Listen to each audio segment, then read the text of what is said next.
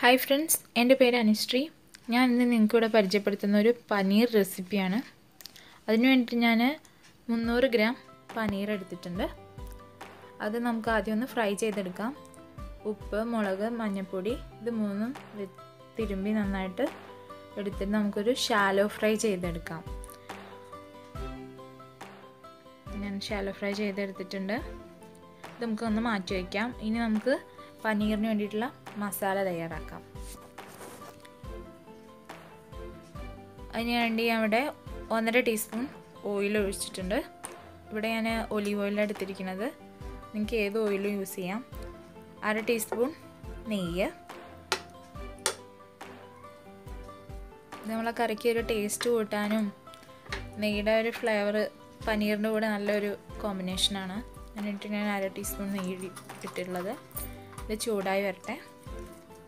നമുക്കിതിലേക്ക് സ്പൈസസ് ഇടാം. ഇതിൽ ഞാൻ ഒരു ബേ ലീഫ് എടുത്തിട്ടുണ്ട്, ഒരു ചെറിയ കഷ്ണം പട്ട, അതുപോലെ 2-3 ഗ്രാമ്പൂ, 2-3 ഏലക്കായ, ഇത്രയും ആണ് എടുത്തിട്ടുള്ളത്. ഇതൊന്ന് നെയ്യിൻ്റെ എണ്ണയിലൊന്ന് കിടന്നൊന്ന് ചൂടായി വരട്ടെ. നമുക്ക് നമ്മളെ ഈ മസാലയ്ക്ക് നല്ല ഫ്ലേവർ കൊടുക്കും ഇങ്ങനെ ചെയ്യുമ്പോൾ.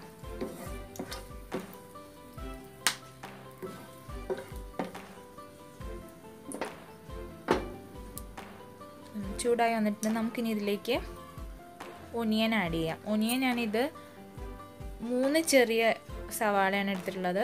ഇതൊന്ന് മിക്സിയിലിട്ടൊന്ന് അടിച്ചെടുത്തതാണ്. ഇങ്ങനെ ആകുമ്പോൾ നമ്മളെ ഗ്രേവി നല്ല എന്താ പറയുക, നല്ല സെറ്റായിട്ട് കുറുകിയിരിക്കും, യോജിച്ചിരിക്കുന്നതിന് വേണ്ടിയിട്ടാണ് ഞാനിത് അടിച്ചെടുത്തിട്ടുള്ളത്.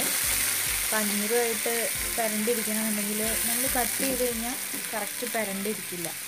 അപ്പോൾ അതിന് വേണ്ടിയിട്ടാണ് ഞാൻ ഇതൊന്ന് അടിച്ചെടുത്തിട്ടുള്ളത്.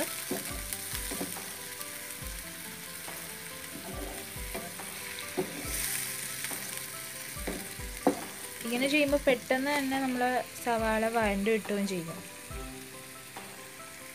നമുക്കിതിലേക്ക് ഇച്ചിരി ഉപ്പിട്ട് കൊടുക്കാം. എന്നാൽ പെട്ടെന്ന് തന്നെ സവാള വഴണ്ട് കിട്ടുന്നതിനുള്ളൊരു ടിപ്പാണ് നമ്മൾ ഉപ്പിട്ട് കൊടുത്തു കഴിഞ്ഞാൽ.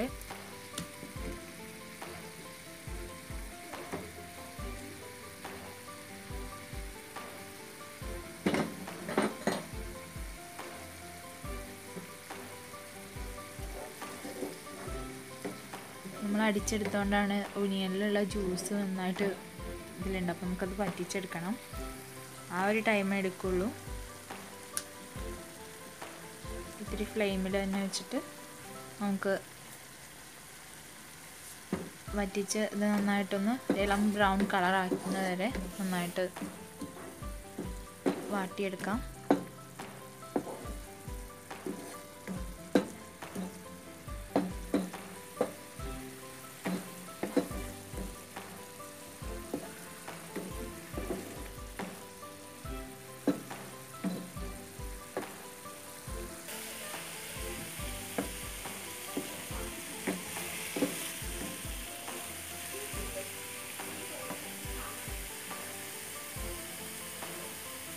നമ്മുടെ ഉള്ളിലേക്ക് ഇനി നമുക്ക് ഒരു ചെറിയ കഷ്ണം ഇഞ്ചിയും 2 അല്ലി വെളുത്തുള്ളി അരിഞ്ഞത് ചേർത്ത് കൊടുക്കാം.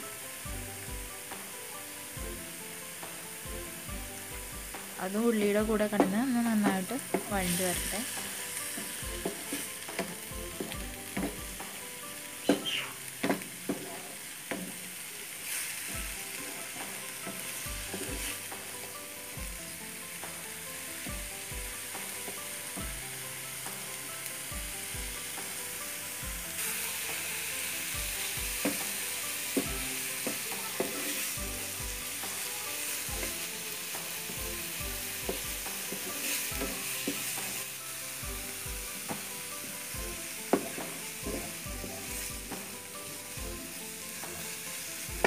ചെറിയൊരു ഗോൾഡൻ കളർ വന്നു തുടങ്ങിയിട്ടുണ്ട്. നമുക്കിനി ഇതിലേക്ക് പൊടികളൊക്കെ ആഡ് ചെയ്യാം.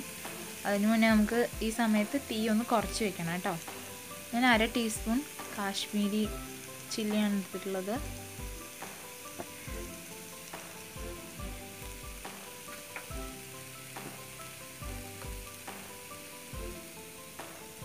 കാൽ ടീസ്പൂൺ മഞ്ഞൾപ്പൊടി,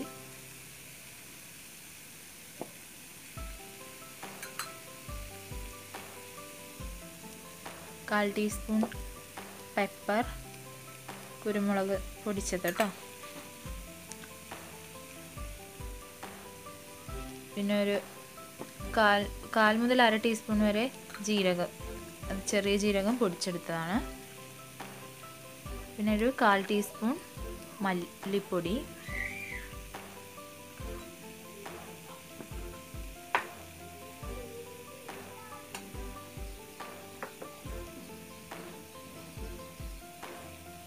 കാൽ ടീസ്പൂൺ ഗരം മസാല,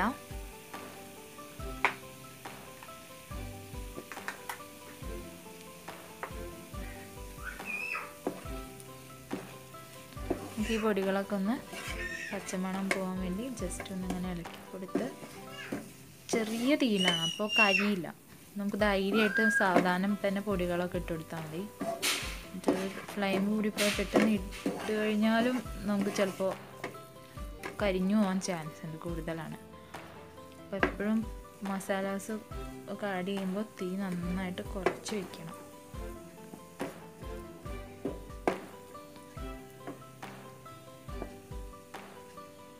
നമുക്കിതിലേക്ക് 1 ടീസ്പൂൺ കസൂരി മേത്തി, ഇതെന്ന് പറഞ്ഞാൽ നമ്മളെ ഉലുവയുടെ ഇലയല്ലേ, അത് ഉണക്കിയതാണ് കസൂരി മേത്തി എന്ന് പറയുന്നത്. നമുക്ക് സൂപ്പർ മാർക്കറ്റിലൊക്കെ വാങ്ങാൻ കിട്ടും. അതൊരു ടീസ്പൂൺ ഇട്ട് കൊടുക്കാം.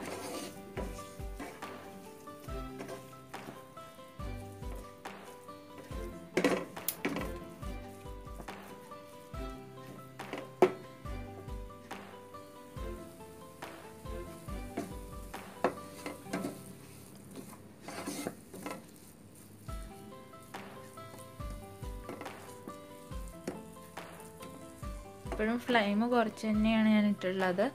എന്താണെന്ന് വെച്ചാൽ പൊടികൾ ഇട്ട് കഴിഞ്ഞിട്ടില്ല. ഇനി നമുക്കിതിലേക്ക് വീറ്റ് ഫ്ലോർ ഇടാനുണ്ട്. അത് ഞാൻ 1 ടീസ്പൂണ്. ഇതെന്തിനാണ് ഇടുന്നതെന്ന് വെച്ചാൽ നമ്മുടെ കറിയുടെ തിക്നെസ് ഒരുപോലെ ആവാൻ, കുറച്ച് നമ്മൾ കറിയൊക്കെ ഉണ്ടാക്കി കഴിഞ്ഞ് മേലെ കുറേ വെള്ളം താഴെ അങ്ങനെ വരാണ്ടിരിക്കാൻ വേണ്ടിയിട്ടാണ് നമ്മൾ ഇവിടെ ഞാൻ ഫ്ലോർ ഇട്ട് കൊടുത്തിട്ടുള്ളത്. ഇതിന് പകരം വേണമെങ്കിൽ നമുക്ക് കടലപ്പൊടിയില്ലേ, അത് യൂസ് ചെയ്യാം. ഇത് രണ്ടും യൂസ് ചെയ്താൽ നമ്മളെ കറിക്ക് നല്ല ഒരേ തിക്നെസ് തന്നെ ആയിരിക്കും. സെപ്പറേറ്റ് നമ്മളിപ്പോൾ ഇനി കുറച്ച് വെള്ളം ആഡ് ചെയ്യുമ്പോൾ വെള്ളം ഇങ്ങനെ മുകളിലോട്ട് ഊറി നിൽക്കുന്നില്ല. അതിന് വേണ്ടിയിട്ടാണ് ഗോതമ്പ് പൊടി ഇട്ട് കൊടുക്കണേ. അതിൻ്റെ ഒരു പച്ചമണം പോകുന്ന വരെ ഒന്ന് ഇളക്കി കൊടുക്കുന്ന വേണം. പിന്നെ നമുക്ക് ആവശ്യത്തിന് മല്ലിച്ചപ്പ് ഇട്ട് കൊടുക്കാം.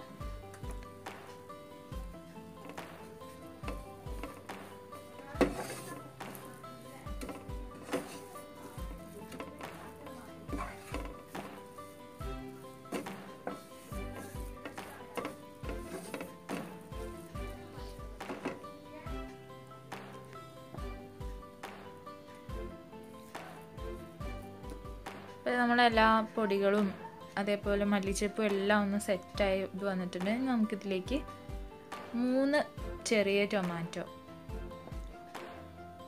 ഒന്ന് അടിച്ചെടുത്തതാണ്, വെള്ളമൊന്നും കൂട്ടാതെ അടിച്ചെടുത്തതാണ്. നമുക്കിനി ഇതൊന്ന് നന്നായിട്ട് വേവിച്ചെടുക്കാം. തക്കാളി എന്തിനാണ് അരിച്ച് ചേർത്തതെന്ന് വെച്ചാൽ നമ്മൾ പനീർ ക്യൂബ്സുമായിട്ട് നന്നായിട്ട് പരണ്ടിരിക്കാൻ വേണ്ടിയിട്ടാണ്. അല്ലെങ്കിൽ നമ്മൾ ചെറുതാക്കി കട്ടില്ലാതെ അരിഞ്ഞിട്ട് നന്നായിട്ട് വാട്ടിയെടുത്താലും മതി. പക്ഷെ ഒന്നും കൂടി നല്ല ഇതായിട്ട് കാണാനായാലും കഴിക്കാനായാലും കറക്റ്റായിട്ടിരിക്കുക അടിച്ചെടുക്കണം എന്നാണ്. അത് ഞാൻ ഉള്ളി ആയാലും അതുപോലെ തന്നെ തക്കാളിയും ജ്യൂസ് അടിച്ച് ചേർത്തത്. ഇപ്പം നമുക്ക് ഫ്ലെയിം കൂട്ടി കൊടുക്കാം. എന്നിട്ട് തക്കാളി നല്ല തീയിൽ തന്നെ മീഡിയം തീയിലാക്കി വെച്ചിട്ട് നമുക്കിത് വേവിച്ചെടുക്കാം. അപ്പോൾ എണ്ണ തെളിഞ്ഞ് വരുന്ന ഒരു പാകം വരെ നമുക്ക് വെയിറ്റ് ചെയ്യാം. അപ്പോഴാണ് തക്കാളി കറക്റ്റ് വെന്ത് സെറ്റായി എന്ന് പറയാം. ഇതാ കണ്ടില്ലേ, ഇതിൽ എണ്ണയൊക്കെ തെളിഞ്ഞ് വരുന്ന തുടങ്ങിയിട്ടുണ്ട്. തക്കാളി നന്നായിട്ട് വെന്തു എന്നാണ് അതിൻ്റെ അർത്ഥം. ഇനി നമുക്കിതിലേക്ക് കുറച്ച് വെള്ളം ഒഴിച്ചു കൊടുത്ത് നമുക്ക് എങ്ങനെയാണ് ഇതിൻ്റെ പാകം വേണ്ടത് അതുപോലെ ആക്കിയെടുക്കാം. അപ്പോൾ നല്ല ടൈറ്റായിട്ടിരിക്കില്ല. കുറച്ച് വെള്ളം ഒഴിച്ച് നമ്മളെ ഗ്രേവി ഒന്ന് ലൂസാക്കി എടുക്കാം.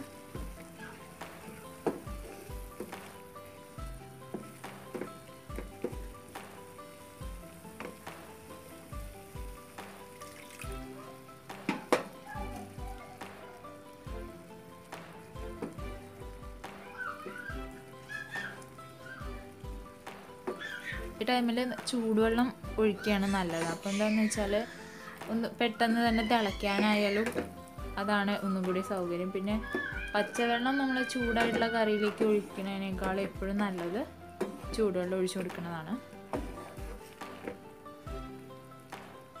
ഏകദേശം മസാല എല്ലാം ഒന്ന് കറക്റ്റായിട്ട് തിളച്ച് വന്നിട്ടുണ്ട്. ഇനി നമ്മൾ ഫ്രൈ ചെയ്ത് വെച്ചിട്ടുള്ള പനീർ ക്യൂബ്സ് നമുക്ക് ഇതിലേക്ക് ഇട്ട് കൊടുക്കാം. ഞാൻ ഈ പനീർ ഫ്രൈ ചെയ്തത് ഓപ്ഷണലാണ്. അതെന്താണെന്ന് വെച്ചാൽ നമ്മൾ പാലിൽ നാരങ്ങ പിഴിഞ്ഞാണല്ലോ പനീർ ഉണ്ടാക്കണേ. അപ്പോൾ പനീറിൽ നാരങ്ങയുടെ പുളിരസം ഉണ്ടാവും.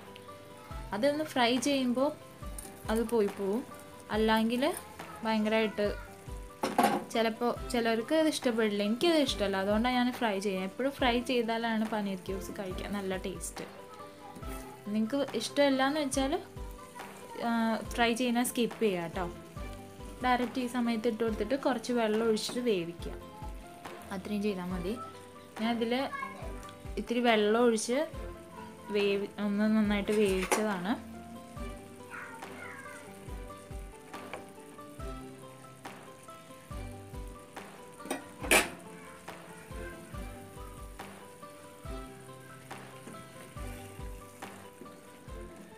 കണ്ടോ, മേലെ ഒരു വീഡിയോയിൽ കാണുന്നില്ലേ, ഞാനത് വെള്ളം ഒഴിച്ച് നന്നായിട്ട് വേവിച്ച്, അത് വേവിക്കാന്ന് പറഞ്ഞാൽ വെന്തതാണ് ഓൾറെഡി. പക്ഷേ എങ്കിലും ആ മസാലാസൊക്കെ ഒന്നും കൂടി നമ്മളെ പനീറിലേക്ക് ആവാൻ വേണ്ടിയിട്ടാണ് ഞാൻ ഇത്തിരി കൂടി വെള്ളം ഒഴിച്ചത്. അപ്പോൾ ആ വെള്ളം വറ്റി വന്നിട്ടുണ്ട്. നമുക്ക് ആ വെള്ളം ഒഴിച്ച് തിളപ്പിച്ച ആ സമയത്ത് തന്നെ നമുക്ക് വേണമെങ്കിൽ ഓഫ് ചെയ്യാം കേട്ടോ. കുറച്ച് ഗ്രേവി കറിയായിട്ട് ഇഷ്ടപ്പെടുന്നവർക്ക് ഞാൻ കുറച്ച് തിക്കായിട്ടുള്ള ഗ്രേവി, എന്താ പറയുക, റോസ്റ്റ് പോലെ ആക്കി എടുക്കാൻ വേണ്ടിയിട്ടാണ് നന്നായിട്ട് കറിയൊക്കെ വറ്റിച്ചെടുത്തത്. അപ്പോൾ ഇതാ നമ്മളെ പനീർ മസാല റെഡി ആയിട്ടുണ്ട്. വളരെ ടേസ്റ്റിയാണ്. എല്ലാവർക്കും വീട്ടിൽ ട്രൈ ചെയ്യാം. അങ്ങനെയുള്ള നമ്മുടെ നാട്ടിലുള്ള അല്ലെങ്കിൽ വീട്ടിൽ കിട്ടുന്ന എല്ലാ സാധനങ്ങൾ മാത്രമേ ഉള്ളൂ കാര്യമായിട്ട് ഇതിൽ ഉപയോഗിച്ചിട്ടുള്ളത്. പിന്നെ ക്രീമോ അതുപോലെ തന്നെ ബട്ടറൊന്നും യൂസ് ചെയ്തിട്ടില്ല. പനീർ അല്ലെങ്കിൽ തന്നെ ഭയങ്കര എന്താ പറയുക, കുറച്ച് റിച്ച് ആണെന്നാണ് പറയുക. അപ്പോൾ നമ്മൾ നാടൻ രീതിയിൽ ഹെൽത്തി ആയിട്ടാണ് ഉണ്ടാക്കിയിട്ടുള്ളത്. നിങ്ങൾക്ക് ട്രൈ ചെയ്യുക. കുറച്ച് എണ്ണ അല്ലെങ്കിൽ കുറച്ച് ഓയിലൊക്കെ യൂസ് ചെയ്ത് ഉണ്ടാക്കിയിട്ടുള്ള നല്ലൊരു മസാല തന്നെയാണ്. ഇതെല്ലാവരും ട്രൈ ചെയ്ത് നോക്കണം. Thank you for watching.